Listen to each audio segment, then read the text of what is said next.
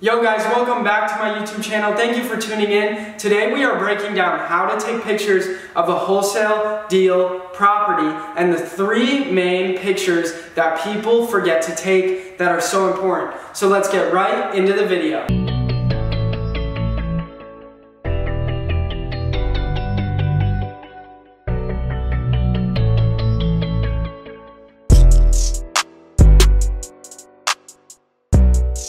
Alright, so yes, that's right. Today we are breaking down exactly how to take pictures of a wholesale deal property. That way you take the right pictures and take the pictures the right way. That way it's easier for you to sell your deals and you get more eyes on your deals and you get less questions from the cash buyers about your deals because you had all the pictures in the correct way. And that is so important. So yes guys, it is super easy to take pictures of a property, but there are some key things that people mess up with and miss. So let's start here. The first thing you need to do is when you get to a property that you're taking pictures of that you have under contract, make sure you do not park in front of the house.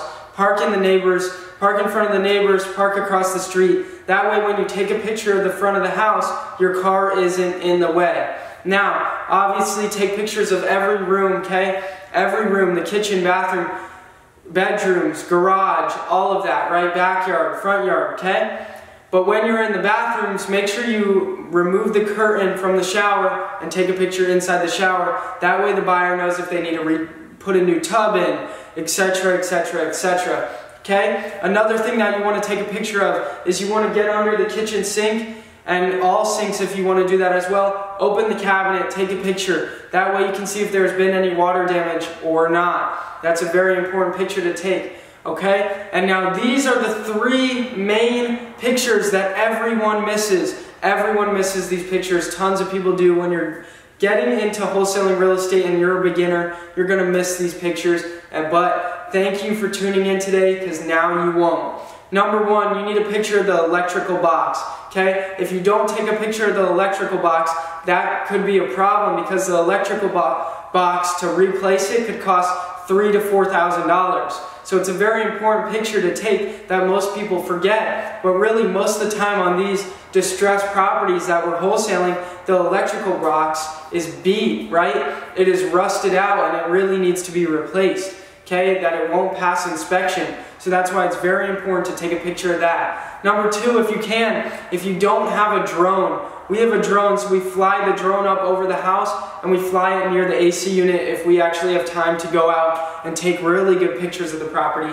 But otherwise, just zoom in with your phone on the AC unit. That way you can try to get a picture of the AC unit, a good solid picture of that, okay? Another thing that you need a picture of is the hot water heater. Most people don't get a picture of the hot water heater. Yes, it's only like a $500 thing, but it's an important picture to take and most people forget. So yes, do not forget those three pictures because it is so important when you're blasting out your deals and doing deals that you're providing your cash buyers with good pictures. The less questions they have to ask you about the property, the more they're going to come to your deals and want to buy from you. So it's all about providing that, right? Obviously, we're not trying to get pictures for the MLS, right, for the market. No, it's a distressed property. We just need pictures that show what needs to be fixed, that show what the current condition of the property is.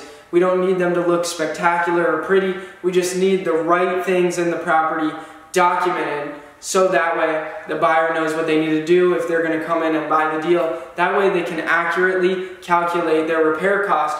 That way, you know, you don't have to walk through as many buyers as well because they ran their numbers better because your pictures provided them enough insight to be very accurate on their numbers before even walking the property. So 9 out of the 10 times, if they really wanted to walk it, they're going to buy right after walking because they came into it already knowing what was going to happen and what they needed. Nothing popped up, nothing crazy popped up because you had pictures of the pool, you had pictures of the electrical box, the hot water heater, the AC unit, all these big costs that people don't look at that can come into play. You documented for them to know, so that when they walked into the deal to buy from you, they were prepared to execute on the deal. Alright guys, but I'm going to actually pick up the camera right now and kind of walk through the property and explain how you want to take these pictures And yeah, so let's get right into that. Alright, so let's walk through the property so I can give you a little rundown of how to take pictures. So when you get to the property, make sure you do not park in front. That way your car's not blocking your front picture. And then you want to back up as far as you can so you can get a picture of the whole front of the house. Okay, and then the next thing you want to do is try to stand up as tall as you can and try to get a picture of the roof the best you can. That way the buyer can tell the condition of the roof. Alright, and now we're going to walk into the property. You want to try to turn on every light you can. Unfortunately, the lights are not working, most of them in this property. But you want to try to light up the rooms the best you can so that way your camera picks up the best. And then you want to go in the corners of the rooms. You want to stand in the very back corner. That way you pick up the whole room, okay? So we're going through. We're grabbing pictures of every room from the corner. We're turning all the lights we can on. Alright. Here's a bedroom, for example.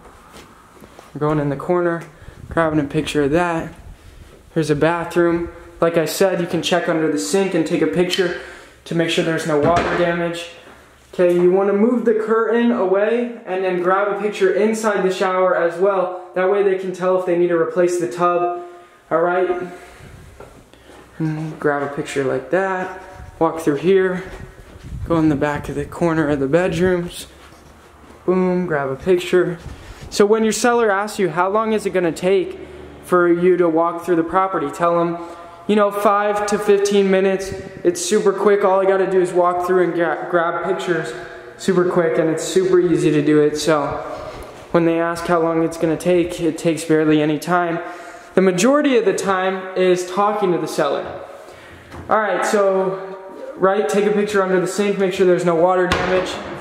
Grab a picture of this bathroom, just like that. Let's head out to the kitchen. So yeah, just kind of wanted to do this video. It's probably, most of it's common sense, but a lot of it, when you're beginning, you don't really know what to grab, and the seller's there with you, so you kind of miss some shots that you need to take. But alright, we're grabbing a picture of the kitchen. We're going to grab a picture under the kitchen sink. Make sure there's no water damage, okay?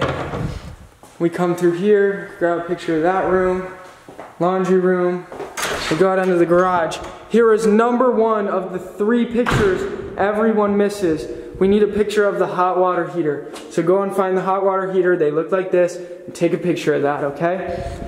You grab a picture of the garage. We come out here to the backyard.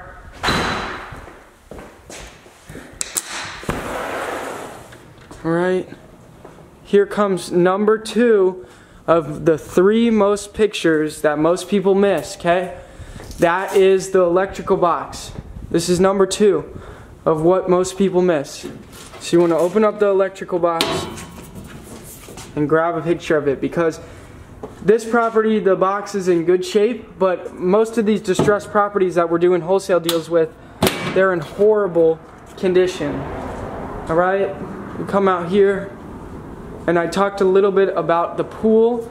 You got to take really good pictures of the pool, and there's certain spots on the pool that you don't want to miss.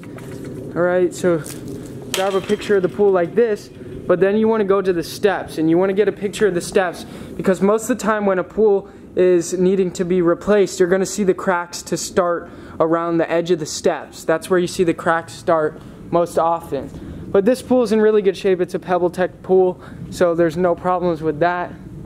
Alright? And here is number 3 of the most missed pictures by people. You got to try to zoom in as much as you can and get a good picture of the AC unit. That way the buyer knows that it's in good shape or that they need to replace it. Also, you want to grab a picture of the pool equipment, because that's a pricey one if you do need to replace it. Alright? Let me walk over here. You want to go in the corner of the backyard and make sure you get a wide angle picture of the whole backyard. Just like this. Alright guys, but that is pretty much it for this YouTube video. Thank you guys for tuning in. I'm giving away a ton of free real estate material on my website, jacobblank.com. So if you haven't checked out jacobblank.com already, please go check it out. I'm giving away a free script, a free purchase agreement, and a free assignment agreement on there. and I'm also showing you all the services that I use in my business on that website. So if you're just getting started in wholesaling real estate, a great place to go when you're getting started is jacobblank.com. Other than that, if you're not already subscribed to the YouTube channel, make sure you subscribe. I really appreciate it. And other than that, I'll see you guys next time. Thanks for watching. Peace.